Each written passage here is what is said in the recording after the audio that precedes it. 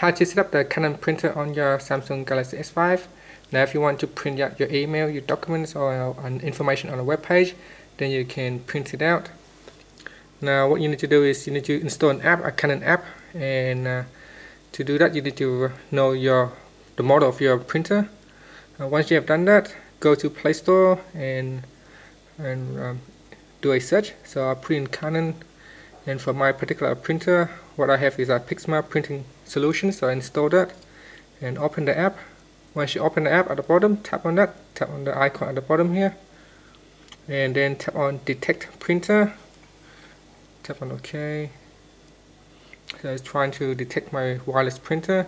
Now you need to set up your wireless printer to the same wireless router, and your phone and the card and the printer need to be connected to the same Wi-Fi router.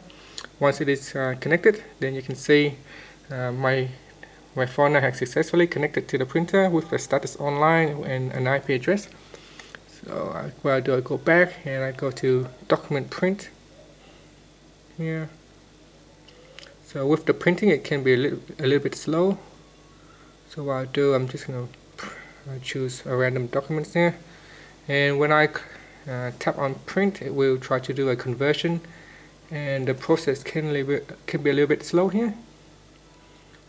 What I'll do, I'll just leave this video on. You can move forward in the videos on YouTube if you wanted to. It's at 34%. It is just one page only, and you can see it's a bit slow. If you want to print a 20 pages document, it can be a while.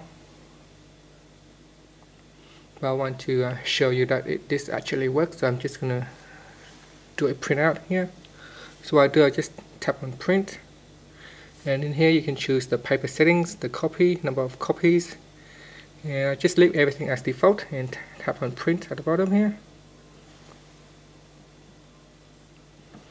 Now the printing is starting. You can see it's trying to start printing.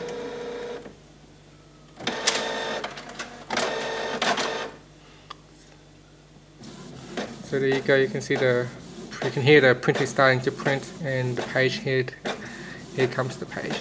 And that's it. Thank you for watching this video.